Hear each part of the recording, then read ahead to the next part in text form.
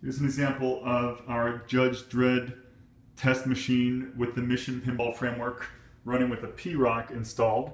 So it's a classic P-ROC, but I'm using all the traditional Williams driver boards. These are actually Rotten Dog replacements, but it's the same idea. So that's connected via this cable to this computer. You see in my config file, I have the platform set to P-ROC, driver board set to WPC. Go ahead and start the game here.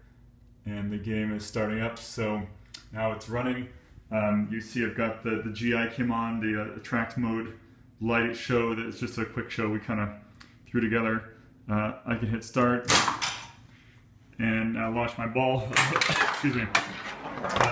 Well, it's actually very hard to play with holding the camera, so I'll just do some things here. Anyway, you get the idea. This is set to 1 ball per game, so when the ball drains, then it goes back to attract mode. So that is this running on a P-ROC.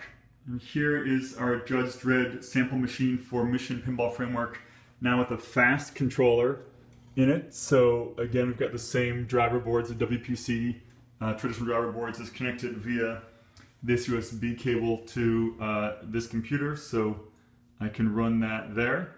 By the way, if I look in the configuration file, so you see I've just changed hardware platform to FAST. Driver board still says WPC. There's also that extra configuration option to give it the port and the baud rate and the number format I'm going to use for FAST. But you see here is the, let me focus on that. Focus. There we go. So there's our attract mode running. GI lights are on. I can hit start. Game starts. Launch ball. Again, I'll do like the one-handed playing kind of thing, and I'll let it drain. And again, it's a 1 ball per game, so it goes back into the attract mode. So you see that the Mission Pinball Framework abstracts all the hardware from you. It literally took me 3 minutes to take out the P-ROC and put the FAST in, or to take the FAST board out and put the P-ROC back in.